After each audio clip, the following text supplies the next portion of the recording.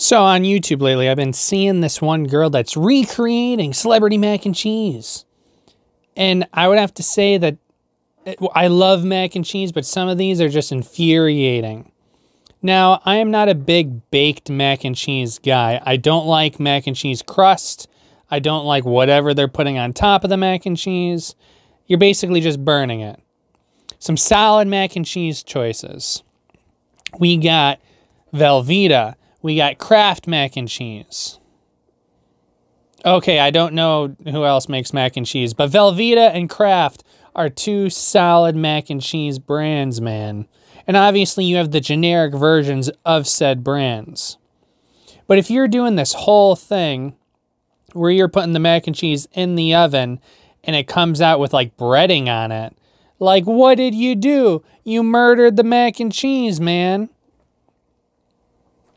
It's a whole pet peeve of mine. Yes, I'll still eat it. Yes, I'll still love it.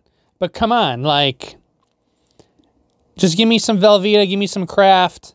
You don't got to do all this, like, fancy schmancy stuff. Like, come on, man.